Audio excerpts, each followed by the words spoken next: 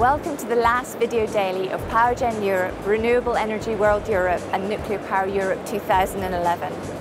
Although this is the last day of the events, there's still plenty of activity on the exhibition floor and in the conferences where knowledge and expertise continue to be shared.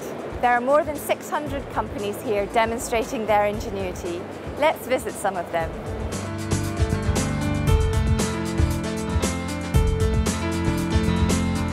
Bertsch recently won an order for an energy-saving boiler.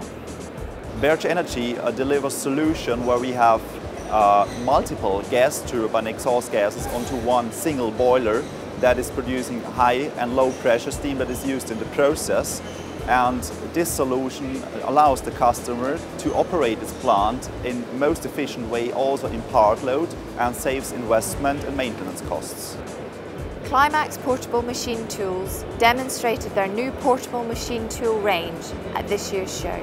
This first one is the two-axis CNC boring bar, and it's primarily used to help the power generation industry, where you can bring this tool on site to the actual turbine or the valve and fix it in place without having a long extended shutdown or a lot of transportation costs associated with the repair cycle. Centrax announced a major partnership with Siemens. The arrangement with Siemens is to package the SGT300 and the SGT400 machine. We will then incorporate it into a Centrax design generator set. We will also support that machine with long-term service agreements, and this is going into the cogeneration market in Europe. So we'll also be looking at extended balance of plant. Capstone Turbine talked about their first vegetable oil-fueled cogeneration micro-turbine. What's unique about Capstone turbines is they run on air bearings. That's the first thing that's unique about them. Secondly, they're very low emissions. We have an annular recuperator, and the recuperator provides efficiency that is beyond non-recuperated turbines. They run on a variety of fuels, from natural gas to landfill gas, digester gas, diesel, very flexible in their operation. Stork received an award for its innovative laser welding technology. With the laser cladding, the big advantage is that you have a metallurgical fusion between both materials, the base material and the material that you apply. And that's the same case with welding, but in welding you have deformation. So the strong thing about laser cladding is you have metallurgical bonding but no deformation. So they actually developed the machine such that we can transport it to the customer, to the site, and repair in situ. That's a great advantage. Wood Group renewed GFrame 7FA gas turbine operation and maintenance contract that was valued at approximately $46 million.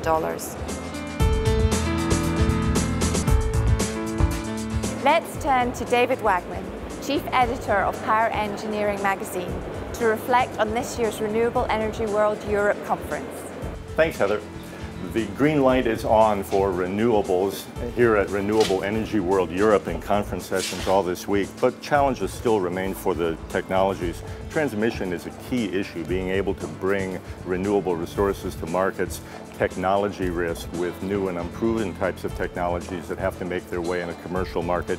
Finance is a key issue. Also, regulatory uncertainty needs to be resolved in many jurisdictions across Europe. But opportunities exist for renewable energy. Key among those are the CO2 targets that have been set by the European nations that will require substantial reductions in greenhouse gases below 1990 levels by the year 2050. Also, the pause that seems to be underway for new nuclear construction in the wake of the Fukushima crisis in Japan. But overall, optimism is great for renewable energy here at Renewable Energy World Europe. Heather, back to you. Thank you, David. Renewable energy continues to be at the forefront of people's minds, and the number of exhibitors in this field and the innovative products they have on display confirm this. Let's turn our attention to this industry and see what's been shown on the floor. The name of the project is Helius Quarry. In this particular project, we take one of the waste products from the whiskey distillation and use them as a fuel in the boiler. That's a very interesting project and a prospect for the future, not only in the UK but in many places where they have this kind of liquor production. Andrews talked about their biofuel boiler order for Paperboard UK Limited. This plant can burn the fuel with high moisture, low moisture, and also is able to handle critical components like alkaline and other issues. One of the most advanced issues in this boiler is the parameter.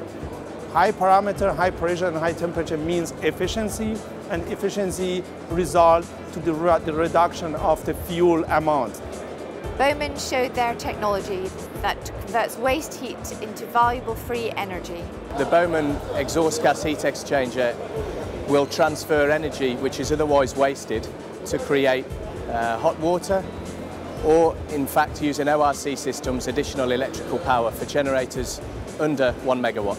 For us, we're talking about small systems for small accommodations for small industrial plants, and therefore to be able to recover from a megawatt, to be able to recover 300 kilowatts of energy, thermal energy, that's the bonus.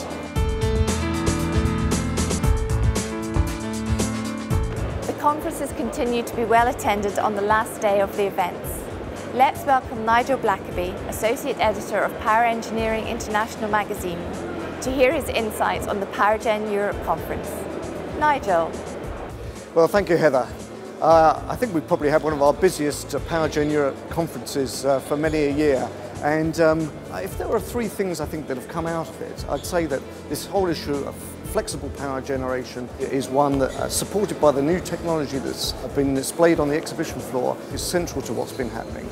Elsewhere in the conference, we've been talking about the opportunities for refurbishment and modernisation of existing power plants. And I think that the third issue is the role of gas-fired generation. It's relatively cheap, it's relatively clean, and it's going to be the technology that's going to replace the nuclear generation, which now doesn't look like it's going to be happening across Europe in quite the level we thought. So I think those are going to be some of the issues that our delegates are going to go away from here and go back to their offices and be talking about for quite some months to come. Thank you, Nigel. With such high standards in the conference papers, it is only right that they are acknowledged and the best awarded. Let's join the celebrations recognising these winners.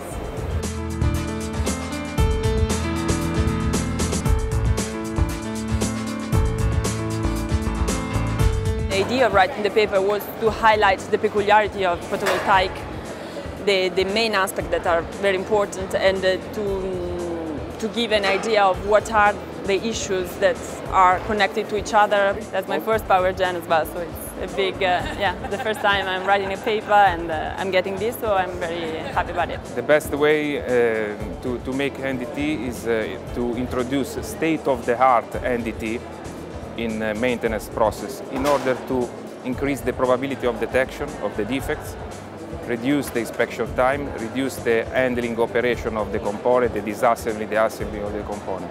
So I'm really happy to have received this award at my first participation at PowerGen like a speaker. My paper was related to the activities of Italian nuclear industry in the construction of nuclear power plants.